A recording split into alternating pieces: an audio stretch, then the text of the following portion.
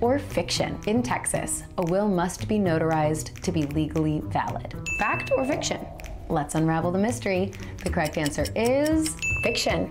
In Texas, notarization is not required for a will to be legally valid.